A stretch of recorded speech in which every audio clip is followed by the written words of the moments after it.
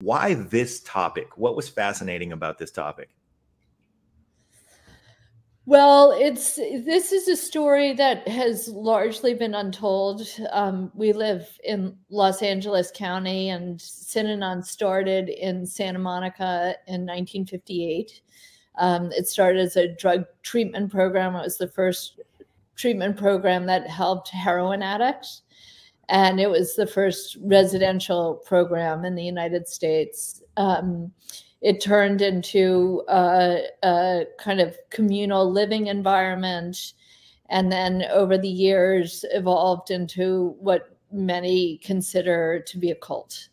Although that remains a question as to whether it was indeed a cult or not. We were fascinated with this story because it impacted so many people